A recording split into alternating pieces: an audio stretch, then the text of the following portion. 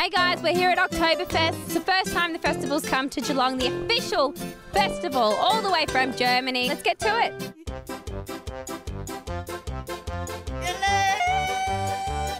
Here I have Buckle from the K-Rock radio station presenting at Oktoberfest today. What do you think of the event so far? It's very good. People are getting into it now. They've had a couple of steins. They've got their Lederhausens on. There's been a little bit of chicken dance going on. Chicken dance? Yeah, everyone loves to get into the chicken dance. It's been very good. The sun is out, the rain's kept away, so I think it's going to be a long session.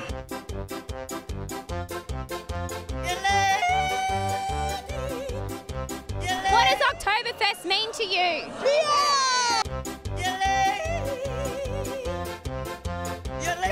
What other competitions have you got? Well, we just had a pretzel eating competition, the most amount of pretzels in 3 minutes. The winner did 4, struggled. I think he's been taken to hospital. No, he hasn't been. I think he cheated. Yeah. Marissa, you won the pretzel eating competition. How do you feel? Yeah, it was such a great experience. Absolutely loved it. But we're going to have Miss Oktoberfest coming up very soon, so you could be eligible. You know, I was thinking I put on a spray tan because I thought someone might give me an outfit that I could enter.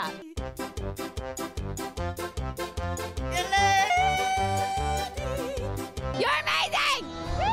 We have a winner! Yeah! What's your name?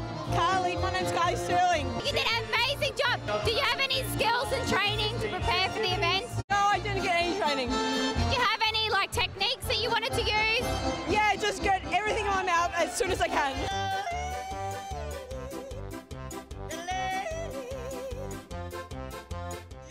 Fest has exceeded my expectations in many ways. Seen some beautiful costuming, met Buckle from K-Rock, that was exciting.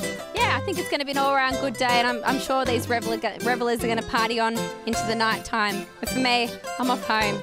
See ya.